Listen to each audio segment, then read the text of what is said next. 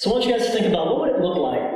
As you go into this next season, this next phase of your life, what would it look like to make those connections, to establish real relationships with people, maybe people who are totally different than you, different cultures, backgrounds, different everything. And how can we engage our skeptical friends in a way that isn't in your face? How can we engage our skeptical friends and naturally turn a conversation towards the Bible's take on an important issue that you're already talking about, an important issue that we're dealing with together in this world? And when you do confront people with Scripture, make sure they know that they don't have to agree with everything you believe, just so you can be friends.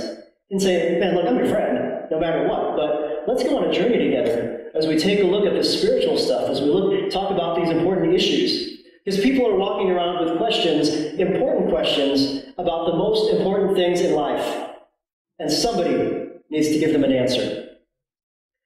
We need to see engagement as going beyond just responding to challenges. Because we are Christ ambassadors 24/7. So let's reflect Jesus' character in our everyday lives, even when we're not in this Q&A mode. We're not in question and answer mode.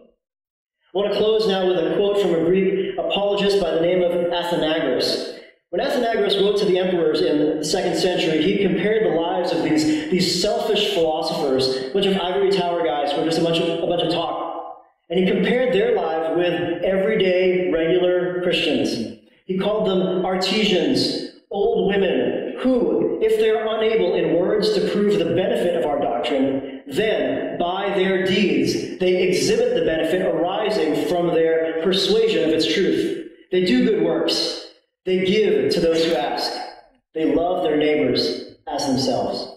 This should be a challenge to all of us who are followers of Jesus today, to stand strong, find answers for yourself, share those answers with others, and live the ultimate apologetic.